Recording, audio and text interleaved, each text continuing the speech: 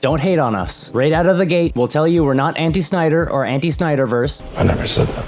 You can watch our history of the Snyderverse and our Why the Film Industry Should Restore the Snyderverse videos, our live streams on Snyder, and our countless articles on the whole thing for proof of that fact. Okay, now that we've got that out of the way, let's go over what we were told by a source with very close ties to Warner Brothers about the future of the Snyderverse and whether Zack will ever get to direct another DC Comics movie. We started off by asking them straight out whether the Snyderverse would be continuing at WB Discovery and whether there were any plans to bring Zack Snyder back. They revealed to us that the Snyderverse isn't carrying on. Yup, that was pretty blunt, but they continued, adding that following the Warner Media and Discovery merger, the studio wants to focus on making new DC content. However, they also said that they wanted to make big blockbusters, and they're looking to focus on characters like Superman, Batman, Aquaman, and yes, The Flash. What?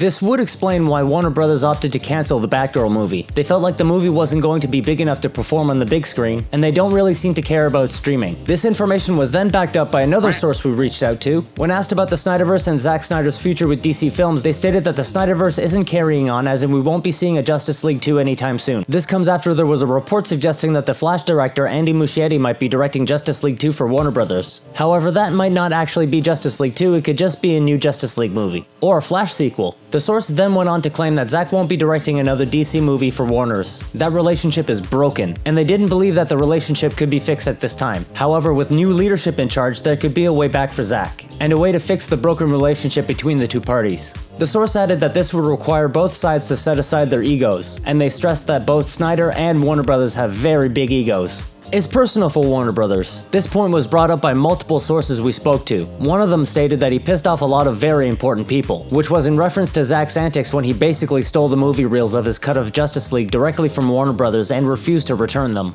Did I really do that? Any other director would have been in very serious legal trouble, but Zack has a lot of clout in Hollywood, and also has a very big following online that many movie studios seem to be very wary of. I brought more soldiers than you did. Okay, all of this doesn't mean that the Snyderverse is dead necessarily. Our sources all highlighted the fact that Warner Brothers want to carry on with the same actors that were in the Zack Snyder DC movies. We already know that Ben Affleck is returning as Batman in Aquaman in the Lost Kingdom and the Flash movie. We still have Jason Momoa's Aquaman and Gal Gadot's Wonder Woman. The only real question mark seems to be over Henry Cavill's Superman. None of our sources were able to tell us whether he'll be returning as the Man of Steel in the DC universe. However, one of them did reveal to us that he will not be in Dwayne Johnson's Black Adam. This news is bittersweet. It seems as though Zack Snyder's time making DC Comics movies is over. His legacy will, however, live on thanks to some fantastic casting. We would love it if WB Discovery made Zack Snyder's Justice League canon, but we're not even sure what they're doing on that front. We did ask all our sources about that, but we got no clear answer regarding that matter. That's rude. We know it's not the best news in the world, but we think we should all be very excited to see what Warner Brothers can do next with its DC content. Thanks for watching and see you next time.